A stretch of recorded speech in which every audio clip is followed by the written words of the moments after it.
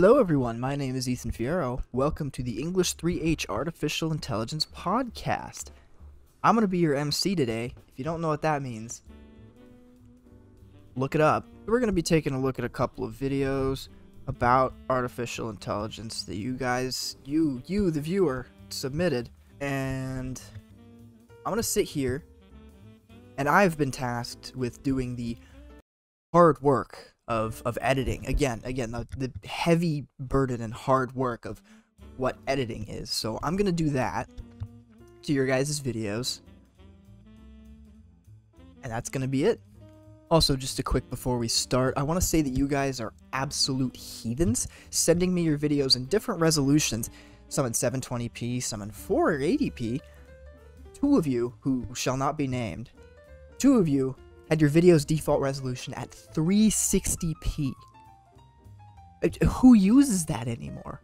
So our first video is going to be from two people about defining artificial intelligence. I'm afraid to butcher both of their names, so I'm just going to put them in the chat bubble right there. Yeah, let's watch it. Defining artificial intelligence.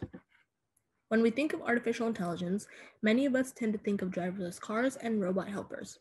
Artificial intelligence started in the 1920s as being science fiction. It slowly made a step moving from AI being a hype to a reality in the 1950s. AI has the ability to make logical inferences, solve problems, adapt, interact, and learn, which all allows us to understand patterns, further known as ideas and knowledge. Artificial intelligence entered our lives by solving business problems due to technical developments. These can include advances in algorithm, massive data, and an increase in computational power and storage at low cost. Artificial intelligence seems unlikely to take humanity by surprise. When it comes to technology, we humans always want more than what we already have. But because of artificial intelligence, millions of jobs will disappear in the coming years to robots or driverless cars, which can spark social unrest. If you look at us now, the amount of ATMs rising means fewer branches, which further leads to even fewer employees.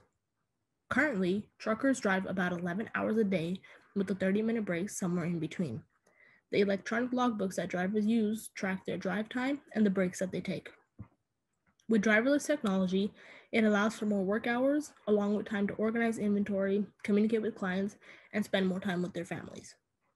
When it comes to technology, the United States is generally considered to be the nation leading the charge towards the use of AI.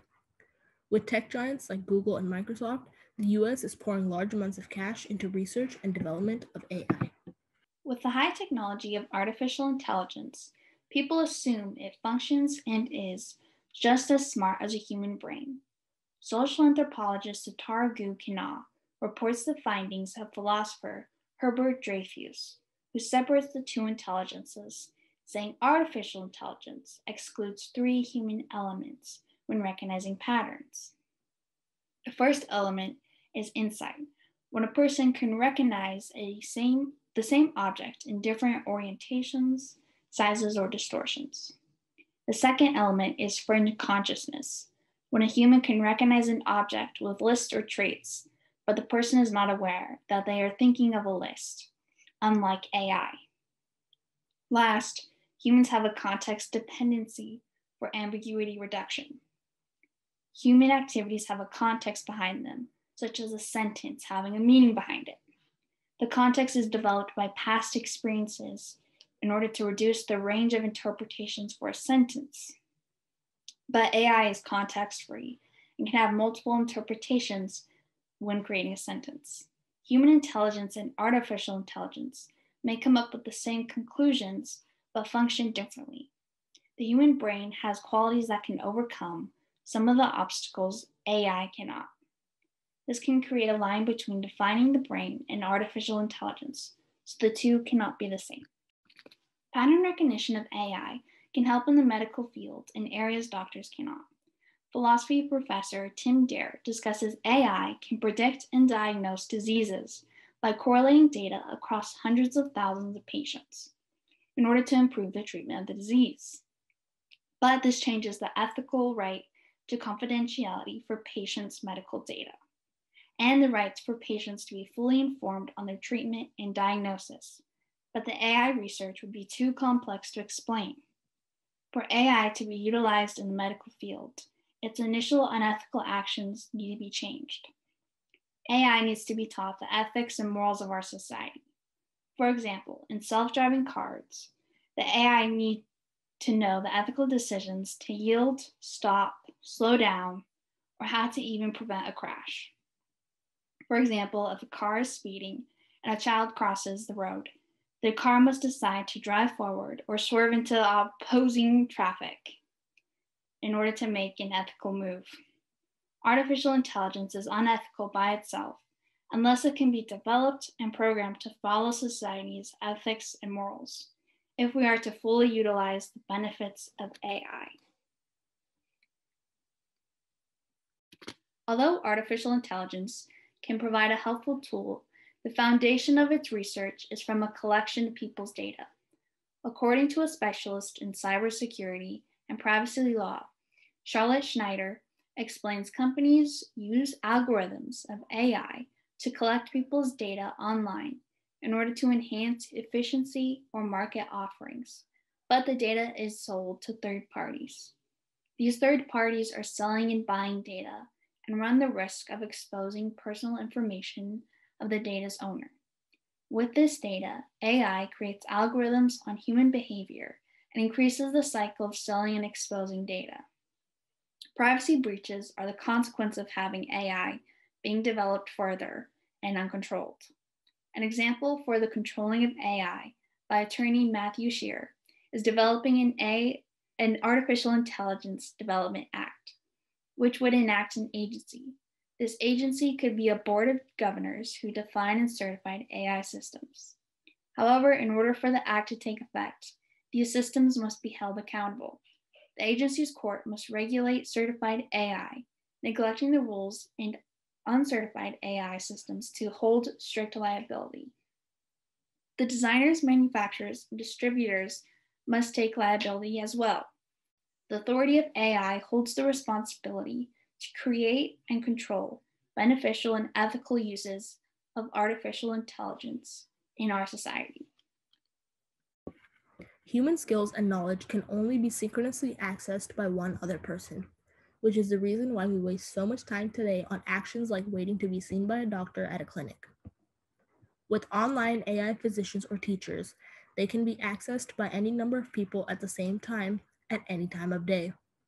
They can also be replicated and duplicated to provide infinite versions of themselves, and each will have the most recent and complete database of research and information available. When it comes to medicine and AI, genetic information may soon be incorporated into computerized medical records, giving physicians additional data of greater clinical interest.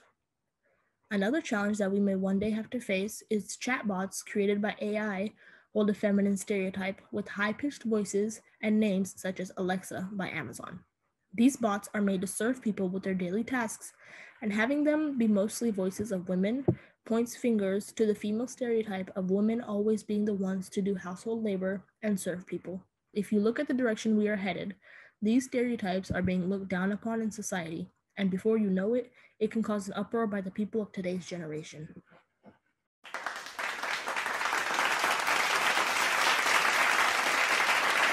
Well, that was a video. I guess the lesson to be learned from that is invest in a Tesla so you won't run over children. The next video is from Audrey Burgeon and Grace Kalarian about artificial intelligence and science fiction. You guys watch that? I'm gonna go close my closet. Consciousness and AI, why sci-fi got it wrong. Artificial intelligence is something that has been present in science fiction since at least the 19th century. Samuel Butler's Erewhon, written in 1872, was one of the first novels to discuss the possibility of machines with intelligence akin to humans. The title of the book itself is the word nowhere scrambled. Nowhere is a utopia in Erewhon. According to the article, Nowhere, Erewhon, Nowhere, which was satirically entitled Erewhon by Samuel Butler, is still being created today. This passage proves that AI is still a relevant topic in science fiction. Erewhon's stance on AI was that it had the capability and even desire to replace humans. The machines, or AI, in the book underwent near constant evolution and really the only thing they needed humans for was for maintenance and repairs. Science fiction books like Erewhon describe societies with AI as desolate, dangerous landscapes. However, the peaceful coexistence of AI and humans today proves their theories wrong. The nature of science fiction literature is that it combines truth and fiction, or conjectures of the future. But these conjectures don't always prove to be true. In the 19th century, when Erewhon was written, England had just been through the Industrial Revolution. Society was nowhere near inventing AI, and therein lies the fictional portion of the book. Another book that delves into the relationship between humans and AI is Do Androids Dream of Electric Sheep by Philip K. Dick, which was written in 1968, almost a century after Erewhon. The novel's main character, Detective Rick Deckard, hunts down runaway androids who come from other planets. The world within this novel is eerie, as there are electronic pets, and Deckard's wife is addicted to virtual reality. One of the fears within this novel, besides the usual vision of the rise of AI and extinction of humans, is that AI had become so ingrained in their culture that they could no longer distinguish what was real and what was not.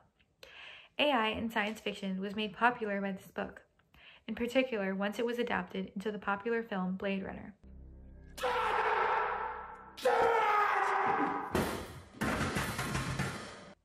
The article, Fiction That Gets AI Right, lists some more science fiction books, such as The Machine Stops, a short story written by E.M. Forrester in 1909, and R.U.R., Rossum's Universal Robots, a play written by Carol Capek in 1920.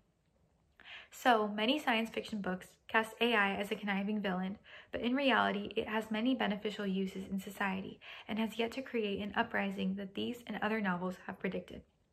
There is much tension or controversy regarding the presence and characteristics of AI in science fiction.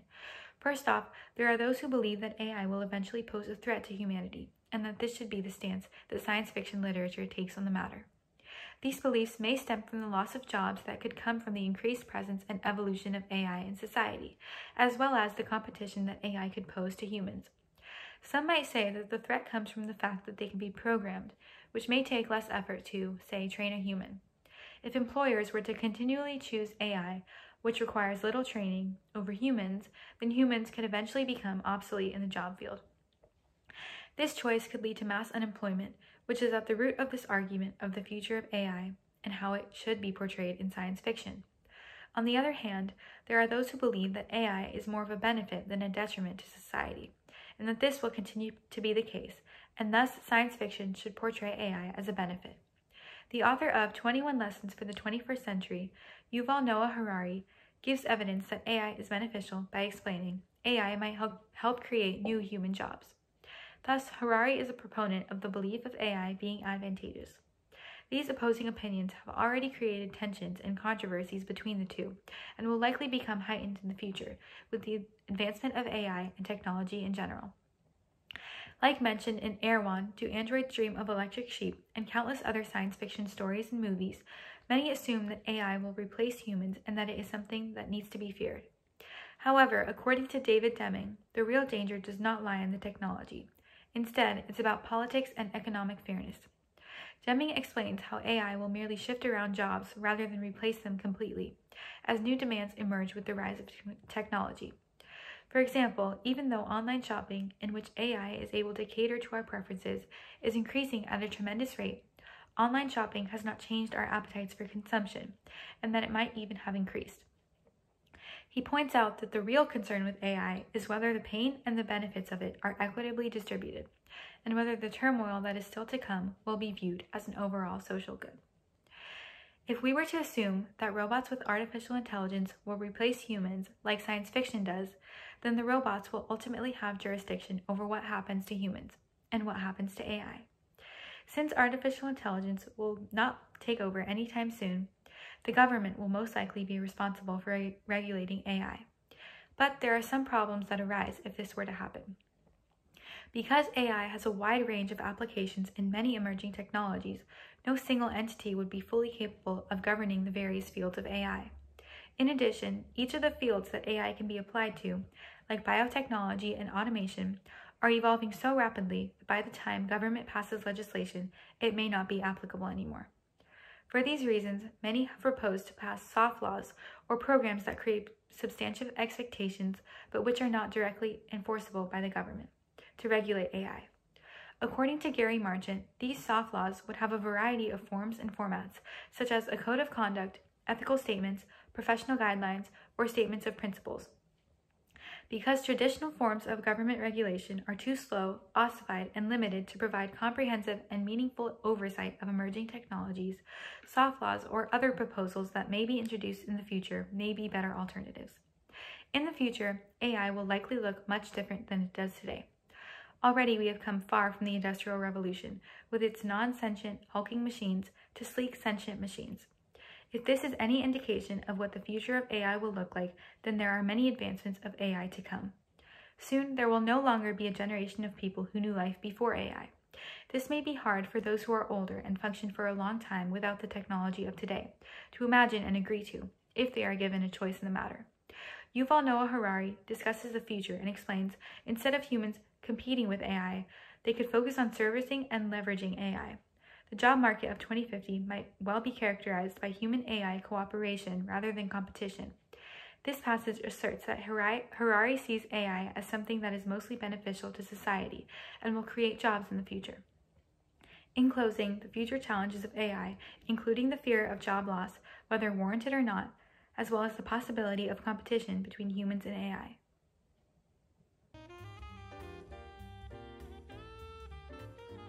Alright, Grace.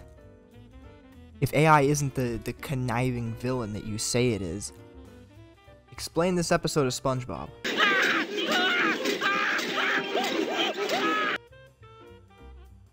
Yeah, that's what I thought. The next video is actually two videos from Grace Bolton and Elizabeth Bogosian. I'm sorry if I pronounced that wrong, I just saw a funny Twitch word, and so I said that. Okay, but guys, why did you upload two separate videos? I mean, do you hate each other? Because if that was like a thing, I'd understand. But as of now, I'm just confused. Just play the video. As artificial intelligence makes its way to become a more favorable option for companies to use over natural intelligence, many warrants or assumptions and values can be made about artificial intelligence.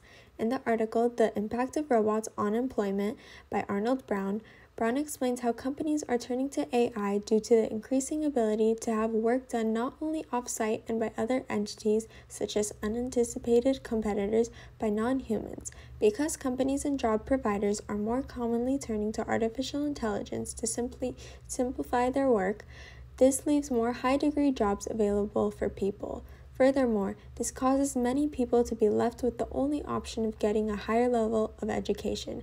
However, not everyone is able to access this level of education, whether it be due to financial stability, not having the time, or even having the mental capacity to learn such a difficult topic. In Yuval Noah Harari's book, 21 Lessons for the 21st Century, Harari explains that AI will be able to outperform humans even in tasks that supposedly demand intuition. Due to wanting more efficiency within the work environment, companies will be motivated to turn to AI and further make advancements, thus creating a preference for artificial intelligence over natural intelligence.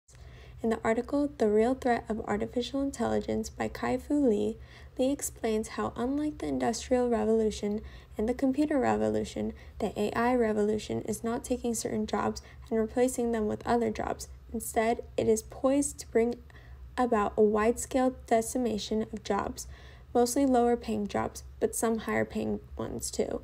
Moreover, the advancement and transition to a predominantly AI field, job extinctions will increase. This will further challenge individuals to get a new job since most basic skill jobs, not including hands-on work, will be unavailable for people to take on. Through the progression of AI revolution, challenges in the future will arise due to loss of jobs and transitioning from natural to artificial intelligence. In The Impact of Robots on Employment, Brown explains how after people begin to lose their jobs to AI, not everyone will have transferable skills to get a new job. In consequence, this will force the government to grant aid to people who aren't able to accumulate the skills to get back into the workforce. Society must be able to aid and further incorporate individuals out of jobs. due to AI back into the workforce. In Harari's book, he also explains how as people are put out of jobs, they will begin to accumulate mental health issues such as anxiety and depression due to the inability to get a new job, thus making it more difficult for people to gain the motivation to make themselves financially stable once again by getting a job. Due to shame of not being able to get a new job because of the lack of skills for the higher level jobs available, this will begin to deteriorate the mental health of the ones who have suffered a job loss. Loss of jobs. It wasn't immigration after all. While some are fearful of job loss due to immigration, with the advancement of technology and AI and our fourth industrial revolution, there is much more reason to be concerned with the idea of AI eventually having the potential to take away every job. Today, as technology surrounds our everyday lives, many are concerned with technology and AI replacing people in the workplace. Yuval Noah Harari, historian and philosopher, claims that the technological revolution might soon push billions of humans out of the job market and create a massive new useless class, leading to social and political upheavals that no existing ideology knows how to handle. As there becomes a rise in the development of AI, jobs will have to change and move around to accommodate these advances. Some might be lost, and many have already been lost, which is why there is a lot of concern regarding this topic. However, others claim that technology won't necessarily take more jobs away, but change them. Robert Atkinson, president of the Information Technology and Innovation Foundation, states that IBM's Watson cognitive computing system could help doctors make faster and better medical diagnoses, and 20% of a typical CEO's time could be replaced by technology such as artificial intelligence. Therefore, there are mixed opinions regarding the development of AI, and while some think that all jobs will eventually be replaced, others claim that they will only be changed. Even so, there is certainly going to be drastic changes that people will have to accommodate to within their occupational lives. The tension lies in the question of whether or not it is right to be taking away people's jobs and the uncertainty over the future of advanced technology, as well as figuring out how we will make accommodations to ensure that people do not end up losing their jobs. There are some organizations that are already helping to prevent jobs from being lost due to automation, such as Opportunity at Work and Center on Rural Innovation. Kaya Perina, editor-in-chief of Psychology Today, claims that there's endless hand-wringing about just how soon AI and automation will gut today's workforce. These organizations flip the equation and the narrative with their focus on human labor that can enrich the tech sector. In this, they meet multiple demands at once. Science and the advancement of AI will continue to grow no matter what. However, it will be up to businesses that will either have to incorporate technology into professions or replace them altogether. This is because of how artificial intelligence and automation has a huge effect on these businesses that employ people. Earl Graves, American businessman of Black Enterprise, says the reality is that artificial intelligence, the Internet of Things, robotics, data analytics, virtual reality, blockchain, and 5G will dramatically alter how you conduct business, and more importantly, how consumers, including your customers, access products and services. So eventually, it will be up to businesses to decide how much they want to integrate AI into the workforce. That decision will ultimately have a huge impact on job status and security. I don't even know who most of these sources are. I'm sorry, I can't trust you or believe you. You know a source that I do trust? South Park. They took our jobs! Yeah, they down, took our jobs! They did! So for this next video, I had a really funny joke that I was gonna put in with some unused footage, but I texted Madison about it, and this was her response. So I'm not sure she wanted me to use it. Anyway, here's the video. Ready? Over the last decade, with the rise of online shopping, social media, and other technological advancements, there has been a rising concern about the amount of personal information citizens have on the internet. And when it comes to privacy, the US is unique compared to other developed countries in that it has no overarching privacy laws in its constitution.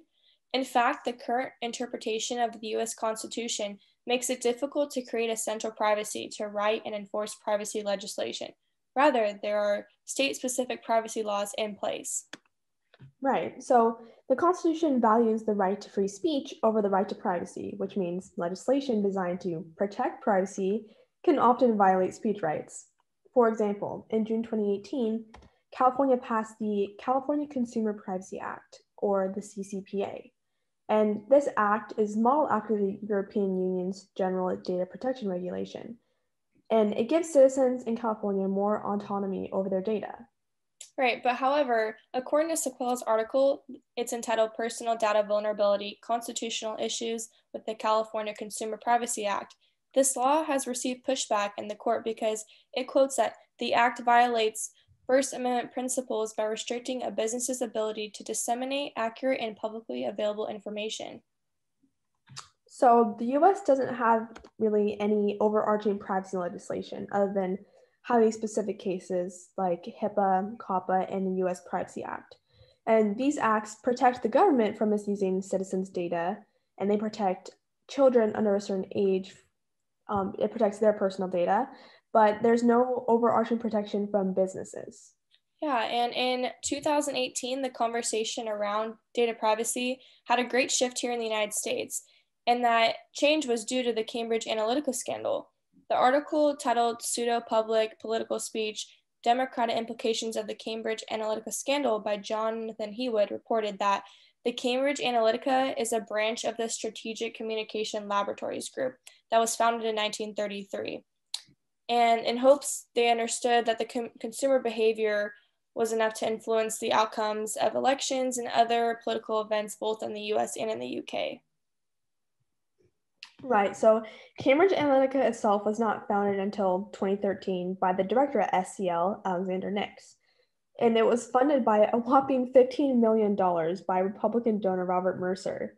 And then, in addition to this, former President Trump's political advisor, Steve Bannon, also was on the board of directors at the new SCL offshoot. So there was a lot of intertwining in there.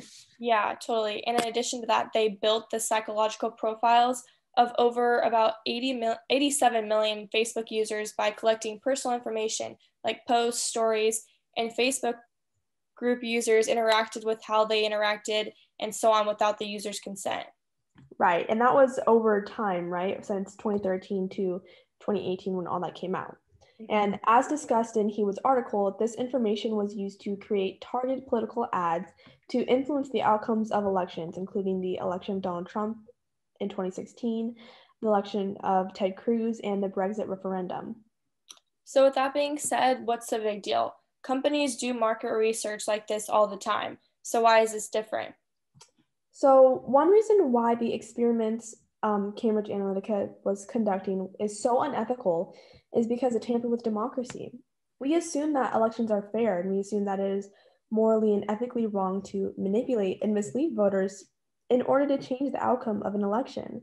Because as Americans, we value an equal electoral process. Right, we do. And so really the tension of this debate comes down to its impact on democracy. How these advertisements that were developed from subjects who did not consent to have their information taken and analyze the impact of the elections in the United States and in the UK. Heawood provides a great article, a great explanation for this, and that is kind of that micro-targeting means that this kind of micro-targeting means that claims and campaign promises made in the privateness of an individual user's feed can't be corrected in the marketplace of ideas. And because individual users are seeing curated advertisements that are statistically proven to tug on their emotional heartstrings based on their information collected from them or people even like them, there is no other body or system of checks to ensure this information is accurate and correct. Wait, did she say it could be incorrect?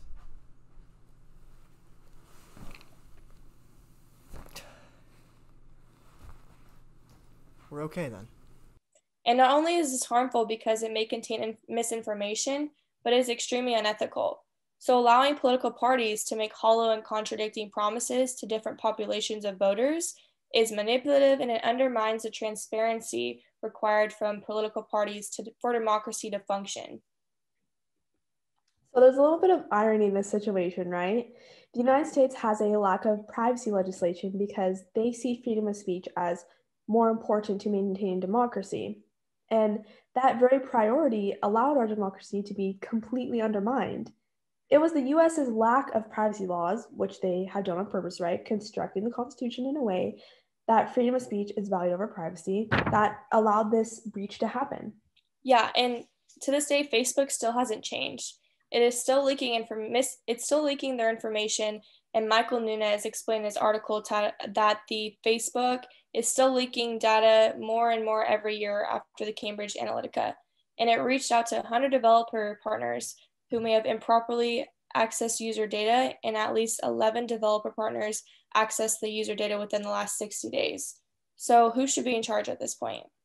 Well, many argue that the US should adopt stronger privacy laws on social media platforms like Facebook and Instagram to protect citizens' data. The problem becomes, in order to do this, there must be amendments to the US Constitution, which many lawmakers are hesitant to do.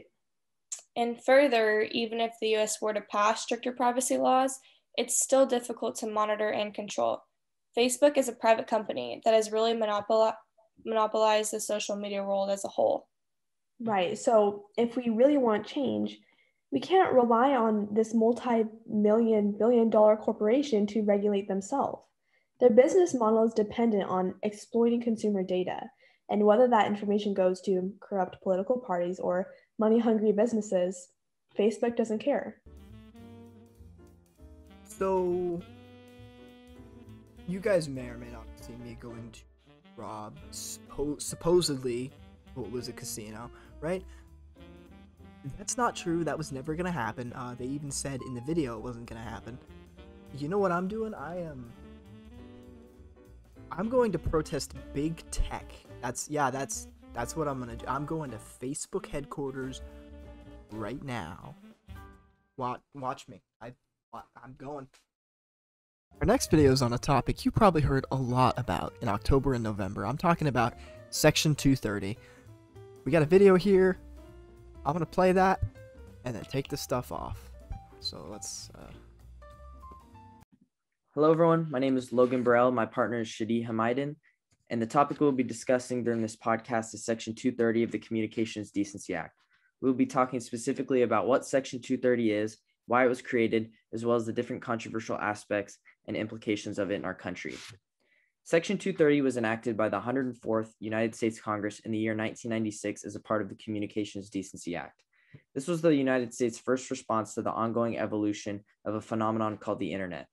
According to an article written by George Fishback titled How the Wolf of Wall Street Shaped the Internet, a review of Section 230 of the Communications Decency Act, it states that Section 230 removed publisher liability from Internet service websites for the content published by its users.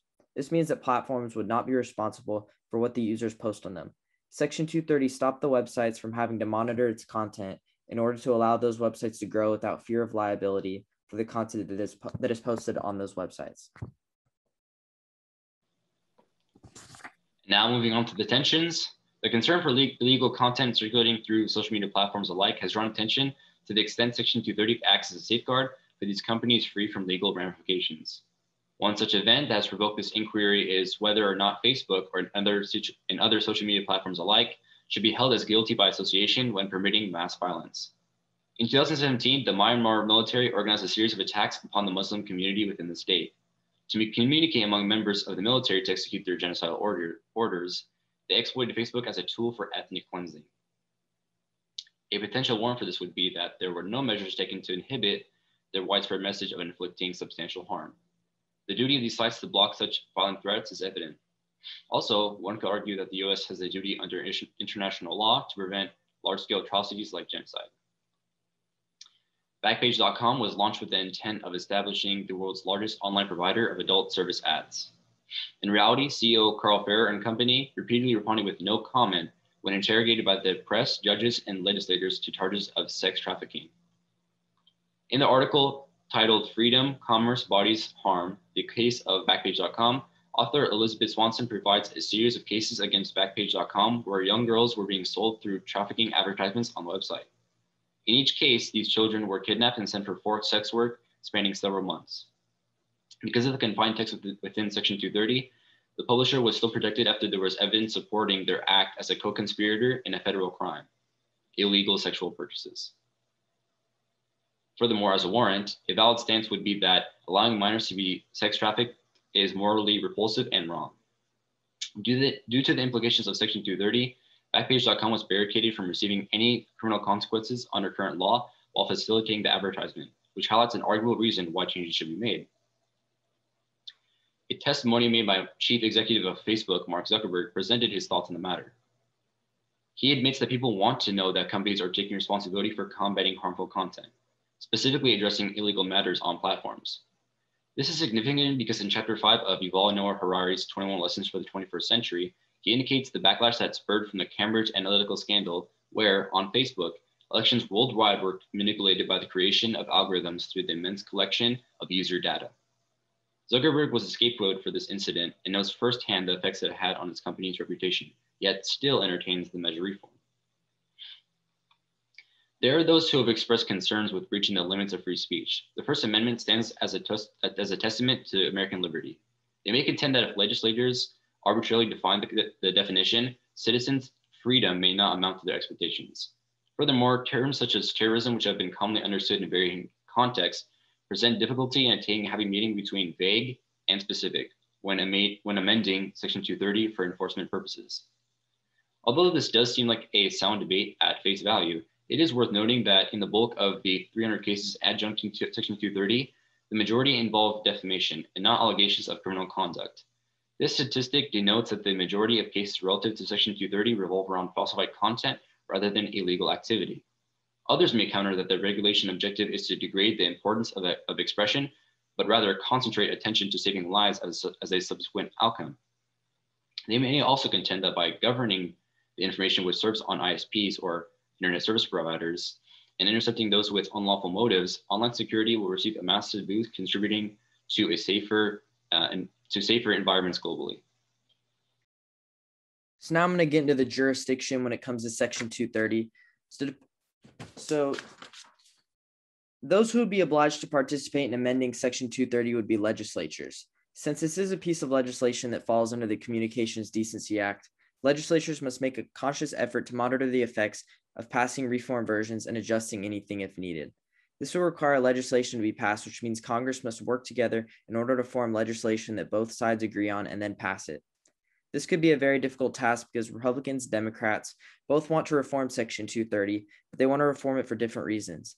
So actually coming up with a reform that satisfies the issues that both parties have with Section 230 would be the most difficult part of this process. So some of the future challenges. Depending on someone's political beliefs, there are many different future challenges that will come forth due to Section 230 that have already been brought forward. Both Republicans and Democrats have expressed their concerns for the future of social media when it comes to the incorporation and usage of Section 230. According to an article written by Arthur Bright titled, "Does the Future of Social Media Really Hinge on These 26 Words?" he states that Democrats' concerns revolve around harassment and misinformation, while Republicans' concerns is focused on political speech. Both political parties have concerns with Section 230, and they want those concerns to be addressed as soon as possible. One way that people who side with Republicans' concerns are dealing with these issues they believe in are through creating their own social media apps. Recently, an app called Parler was created, and it is marketed as a free speech social network. This was created to supply people who are against the Twitter ban of Donald Trump a place where they can speak freely. A concern with this is that it can foreshadow a future where new social media platforms are created based off of political views. This means that there will be an even further divide between people because they will be using social media that aligns with their viewpoints. This does not allow people to debate and share ideas, and instead will result in groups of people who already agree with each other just sharing the same information. Apps with users sharing the same information. So it's like an echo chamber.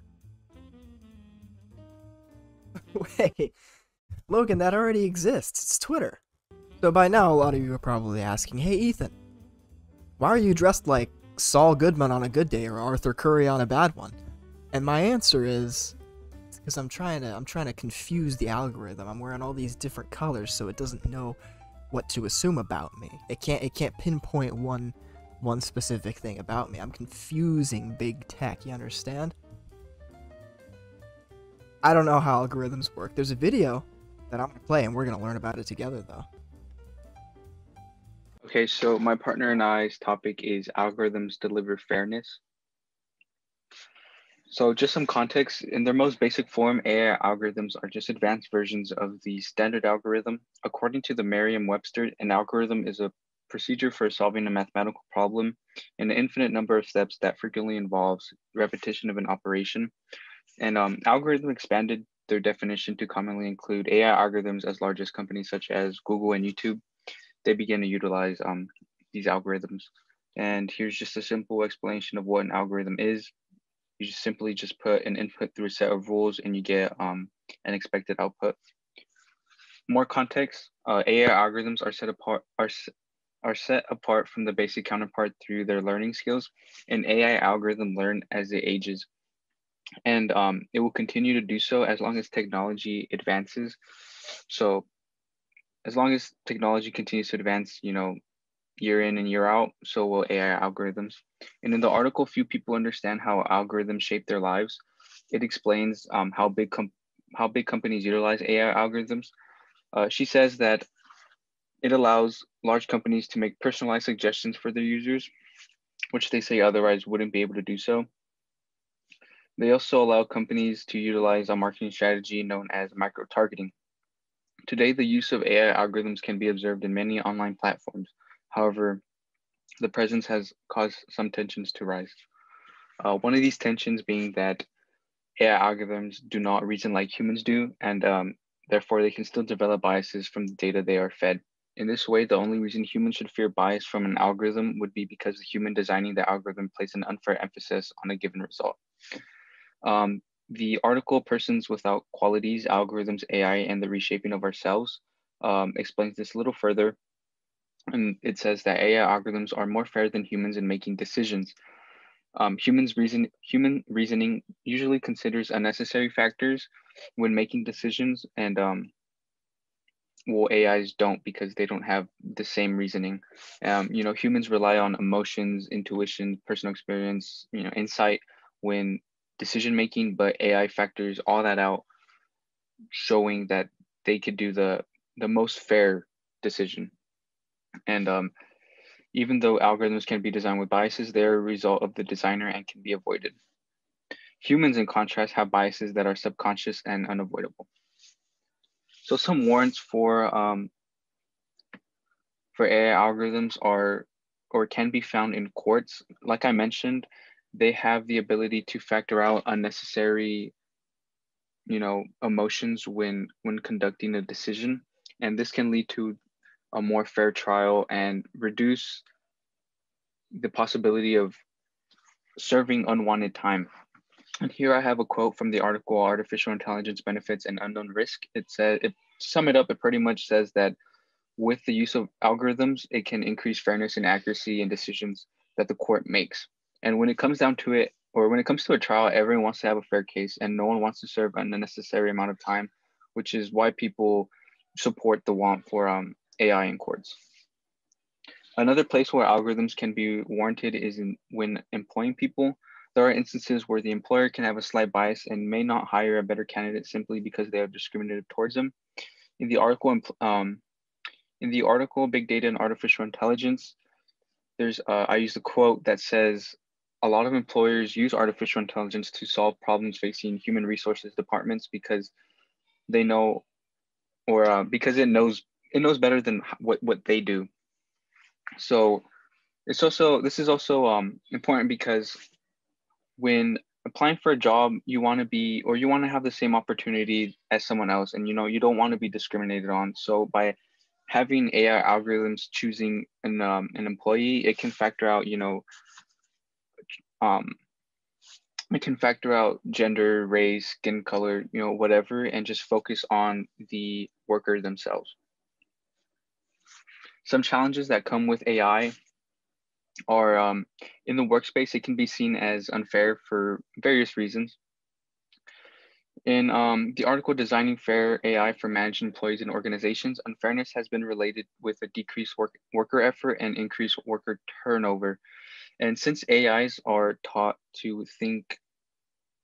being taught to think independent of a human, their decisions don't necessarily apply to a single individual. Instead, their fairness is taught to generalize. So when it comes to, you know, a certain individual, that AI is not going to know what to do because their fairness is based off generalization. Another challenge is in the courts itself. In the article Racial Equity and Algorithmic Criminal Justice, it points out this challenge, and it pretty much says that since AIs lack common sense that's needed to sentence a human, it shouldn't be used because, you know, it can't solve complex issues such as, you know, racial equity, you know, racial dimensions, and it doesn't fully understand those concepts. So it still needs human supervisions, and it still needs that common sense. So some jurisdiction. Although AI algorithms span across country lines, it is first the duty of the researchers and developers to make sure their algorithms are fair. In the article AI and the Illusion of Human Algorithm Complementary, the authors mentioned that Neural Information Processing Systems Conference, they mentioned the Neural Information Processing System Conference. This is an annual conference which brings together AI researchers, and at this conference, they're responsible for providing new information to each other and monitoring the progression of the AI technology. But it's not just it's just not the researchers' job to upkeep with AI algorithms. It's also the states. They could make laws to help prevent AI becoming too powerful and crossing the line. You know, areas of concern that should be addressed, you know, are ethics, justice, equity, privacy, data availability, and national policy. So with these safeguards, with those checks, it could safeguard against the tensions of algorithms gaining too much power. So I was completely wrong. It's not because of the colors that I'm wearing. I mean, unless they can see through my webcam. Wait, there's always a red light. Why is there a blue? What's going on? The next video is gonna tell us whether or not algorithms are fair. It's oh wow, it's a long one. It's coming in at 9 minutes, so you guys better buckle your seatbelts, cause we're in for a ride. I'm Colton. My name is Yanni Trevino. And we are going over the use of algorithms in certain areas, and we're seeing if they're fair in the places that they're being utilized in. And so algorithms are a set of instructions that produce an outcome using like mathematical equations. And these and the results can be nearly instant, or it can take a long time depending on how much data is put into them. And then every time they will produce the same outcome if they're put in the same data. So there is no randomness as to a human making the same judgment on the specific set of data. And so algorithms are mainly used to recommend certain decisions. So they usually don't create the final verdict on a certain subject, but they usually influence on what is finally decided. And with coronavirus and with social distancing, a lot of algorithms had to be developed in order to make decisions when humans were absent, since you cannot have very many people around. So that furthered the use of algorithms in society. And then we're also going to be discussing the tension behind algorithms and how they differ between different parts of our systems in the US. So in the housing market system, in the past, we had problems of redlining, and we still see those disparities today. So redlining is the illegal practice of refusing to provide financial services to customers based on the area that they live in.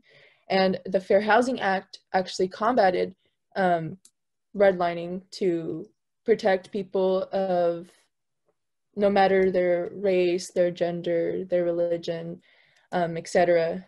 And gave them the tools and the resources to help them purchase the homes or rent the homes that they wanted to. Another problem that we see is in the justice system. We're all pretty aware of the past struggles that we've had when it comes to the percentage of POC that we have in the incarcerated versus people who aren't people of color. And algorithms are now being used to jail people to determine sentences and also to create bails for people. Social justice organizations like the ACLU, NAACP, and Move On generally oppose algorithms, arguing that they reflect systemic biases against people of color. And then in general, there has also been tension in the past against the ambiguity of loan officers. One example where this can be seen is Black farmers in America. More often than not, it could be seen that Black farmers don't get the loans that they need in an appropriate manner of time before harvest season, and they therefore don't generate as much output as their counterparts who are white. And then algorithms, when they are designed off of current systems and use data and use biased data, they could also create the same bias that is currently seen in human decisions. And so just because it's an algorithm doesn't mean that it removes bias entirely. It has to be designed in a way to reduce the amount of bias that a human would make using the same decision.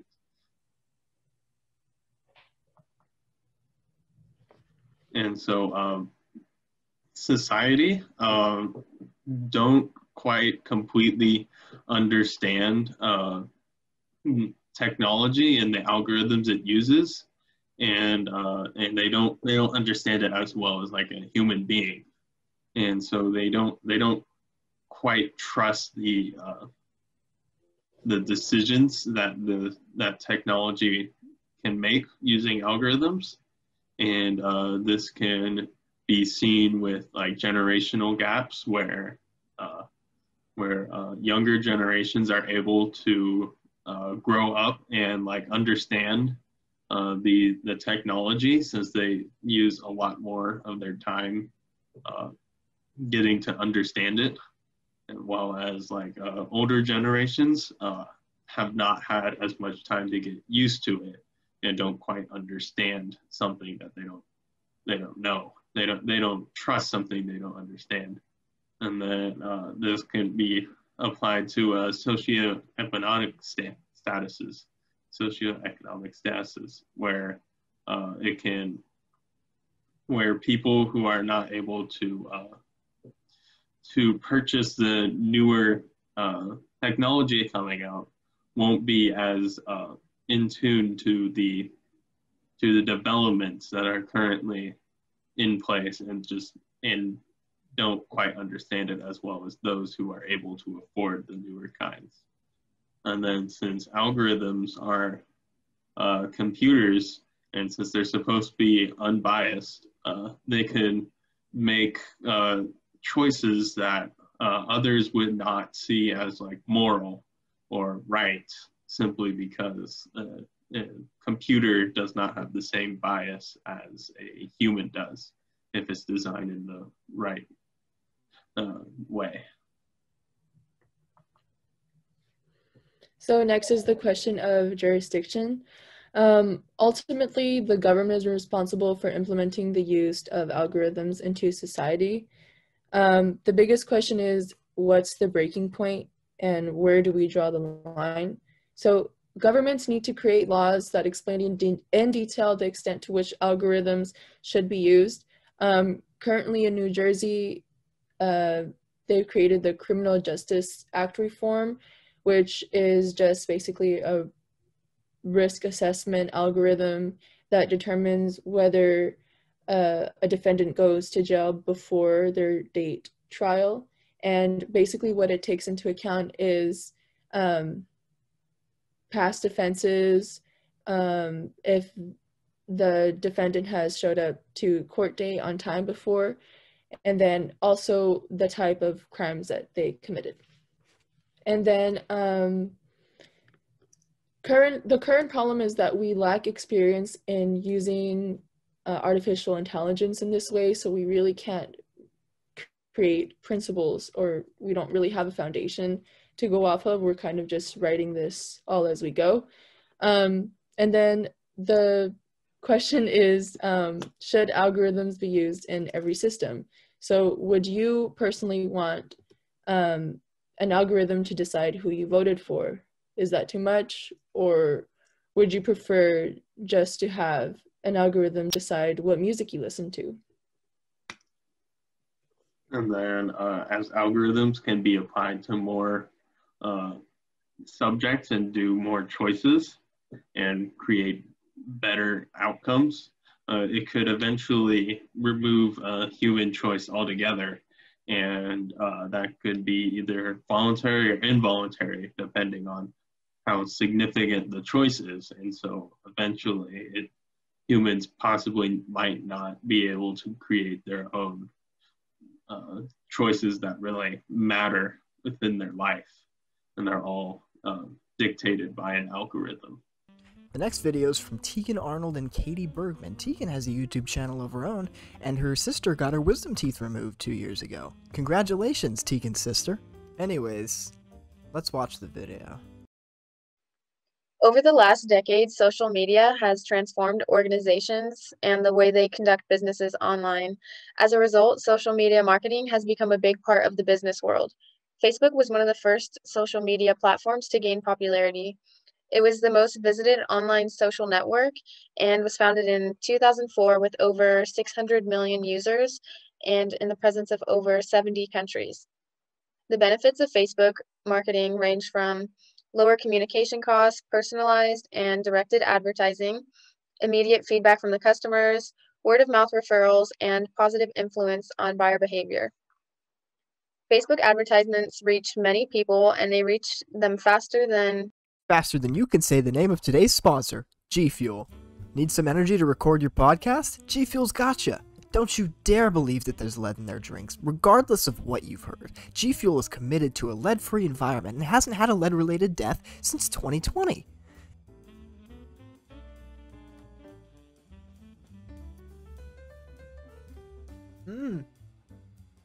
Doesn't taste like lead.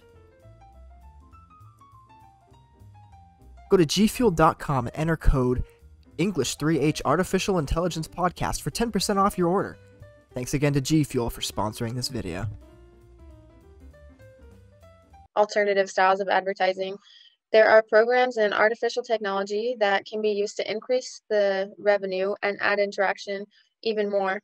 Some of these programs include proprietary business efficiency tools and data analytics programs that use predictive modeling to improve performance. This allows for marketing companies to exponentially increase the amount of sales they make compared to before they started to incorporate Facebook into their marketing strategy. While Facebook is a great place for sellers, it's not always a great place for buyers because Facebook is also intensely ridiculed for their lack of protection for user information. Repeatedly, Zuckerberg has spoken to the American public, assuring them of the security and safety of the app. In a congressional hearing, Zuckerberg states, "Yes, we store data, some of that content with people's permission." When further inquired about what is done with the data, he addressed what he claimed was the very common misconception that Facebook sells data to advertisers. He revealed that instead of Facebook allowing advertisers to buy information of its users, they let Facebook know who they want to reach, and then Facebook does the placement. This topic, which already caused a lot of suspicion from a good portion of the American public, was drastically exacerbated by the 2015 Cambridge Analytica scandal. This instance tested the validity of Facebook's claims of online security and ultimately led to the destruction of the company that was Cambridge Analytica. Users deciding their own privacy settings is one matter. However, Cambridge also made the decision for their friends and family members what their privacy settings would be.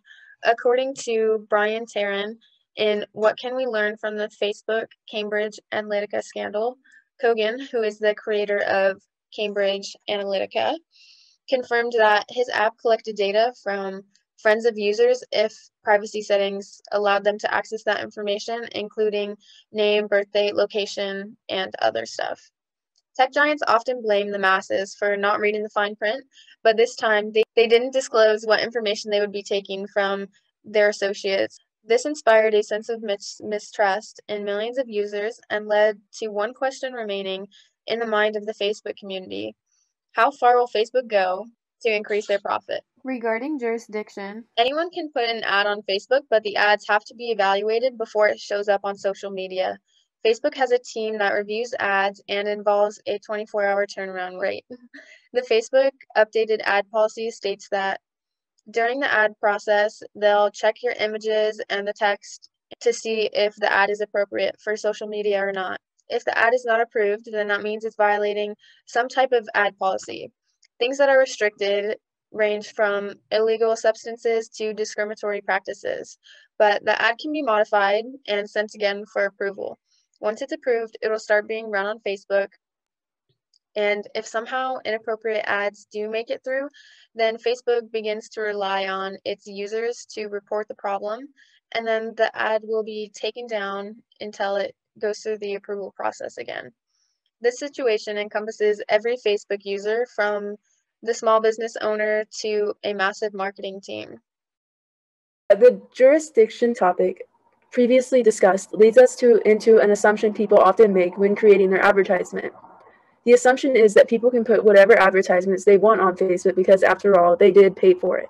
However, in the previous section, it was noted that there are many restrictions and guidelines that the advertisements must meet before their ad is approved by Facebook. Another assumption is from people who invest in Facebook advertising is that their ads will be interacted with by many people and businesses will flourish. They believe their company will receive an increase in customers and sales from the ads they put out on Facebook. However, this is not always the case, as revealed in the implications of Facebook marketing for organizations. States research showed that 39% of users never checked any ads. If the advertisements are not marketed toward the correct demographic, then it is a high likelihood that their business will not receive the spike in sales they had hoped for. While Facebook advertisements have the potential to increase the company's revenue, there is a chance it will not happen like they hoped. And there's also another assumption that goes along with this, that users often believe they are invincible online and that their online profile is like impenetrable, and that's not true, as discussed from the scandal earlier. There are various challenges that go along with this issue, and one hurdle that must be overcome or at least considered when using Facebook is online security. Should users be more aware of how their information is being given? And even though the Cambridge Analytica scandal was disheartening to many Americans, it also provided a sense of hope that this stuff was being unearthed and discovered, and it held Facebook accountable at least. There are advertisements on Facebook that are genuinely harmful. An example would be alcohol marketing, and Patricia Nealon reveals how alcohol companies manipulate those in their late teens and early 20s in alcohol marketing on social media. They basically prey on the need to resemble others in early adulthood, and overall, alcohol companies have strategically used Facebook to embed their alcohol marketing into young adults' social networking friendship activities, blurring the lines between user and alcohol brand-generated content. So this is kind of showing that it's almost directly related to increased alcohol addictions in those who are like in their mid-20s or early 20s. And this can lead to an increase in depression and suicide. So there are various challenges that come along with technological advancement, even though there are many rewards. Wow. That was a great video, Tegan, but I think my personal favorite on your channel has got to be digestive organ system presentation. I don't know. The next and last videos is a two-parter by Samuel and Delaney. Again, if there's something going on there, guys, just let me know. I knew a certified peer connector in high school, and I'd be more than willing to give him a call if you guys need anything. But until you can get those issues sorted out, we got the last 2 videos, and I'm going to play them.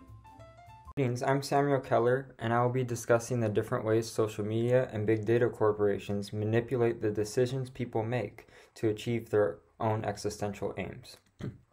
To start off with, I will discuss the context part of this assignment. Data mining information produced by people is one of the fundamental ways that companies such as Google and Facebook utilize the actions their users make to improve their services. Google, for example, uses a variety of different services and tools to harvest the data of its users. One of these tools, such as Google Now, monitors the rhythm, routines, and interests of a person's life to determine what information will be needed by the person next. According to Tama Lever, professor of Internet Studies for Curtin University in Western Australia, depending on the quantity of information that users decide to share with Google Now, this determines how accurate the customized results Google Now provides for its users will be. Through information that users share with Google Now, Google is able to collect personal data of its users without their awareness. This information gathered could then be used by Google to improve its services and make itself appeal more to its customers. Facebook, on the other hand, has used several different types of services to gather valuable information on its users. According to Lever, in 2007, Facebook developed a new service known as the Beacon service, which showed the details of a user's retail history in their newsfeed.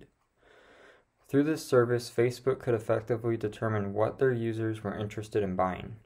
And with this retail information, Facebook could develop advertisements that catch the interest of its consumers. However, due to the increasing suspicion by users that their private information was being violated, Facebook was forced to shut down this Beacon service. These 2 examples of different services that Google and Facebook utilize to acquire their personal data of their users shows the different ways social media and big data corporations have been trying to discover new ways to generate more profits and manipulate their customers' decisions. Moving on to tensions, in some ways social media companies and big data have had a positive impact on people's lives, making it easier for them to communicate with one another. In the medical field, social media has helped increase the speed at which information can be communicated to patients and has provided physicians with a way to express support for their patients.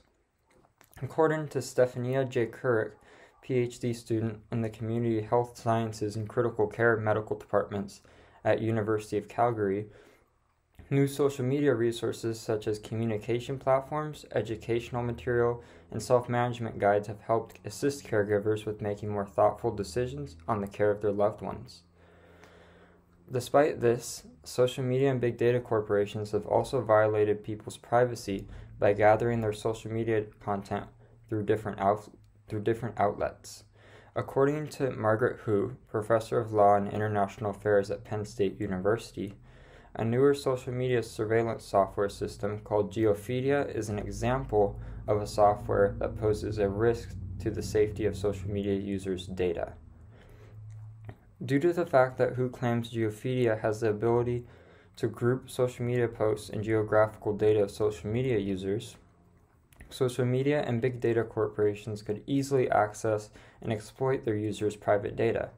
Aside from being a convenient harvesting tool for big data and social media corporations, Geopedia has violated the privacy of social media users in its own way. Based on Hu, even though the company Geopedia has claimed it is solely involved with helping group public information, media reports based on police records mention that Geopedia attempted to access private social media posts instead of information that was publicly posted. Geopedia's violation of its users' privacies is another example of how big data corporations manipulate private data, helping them achieve their own personal gains.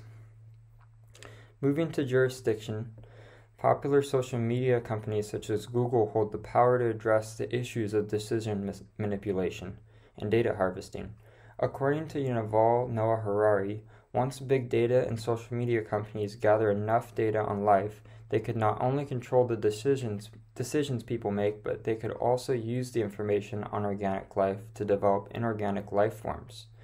These ideas that suggest that big data and social media companies can significantly influence the decisions people make through data harvesting. Another idea Harari reveals is that big data and social media companies are more interested in achieving their goals rather than addressing the increasing issues algorithms such as Google are having on human decision making. In his book 21 Lessons for the 21st Century, Harari presents this growing problem of AI dominance when he mentions that Google wants to get to the point where someone could ask Google anything and get the best possible answer in the world. This statement Harari makes in his book demonstrates that big data and social media companies care more about the progression and success of themselves rather than the human freedom of free thought. Harari's evidence shows a different aspect of big data companies, their desire to develop inorganic life forms, and increase Google algorithms demonstrates how big data companies extort and utilize personal information for their own benefit. Hello everyone, my name is Delaney Davis, and it is time to move on to the second part of our jurisdiction in this podcast. A few people in charge who have the ability to make major changes regarding the limitation of free will big data imposes on people are government officials. Government plays a huge role in monitoring big data companies and restricting their content. For example, they may place restrictions on certain social media sites in an attempt to prevent them from growing out of control and gaining too much power. In this new age of media, it seems as though governments are forced to have more transparency with the people. People now have the power of using social media sites to record and broadcast events that would have gone unnoticed pre-technology. This new power results in a decrease in governmental power, forcing governments to implement more restrictions on social media sites.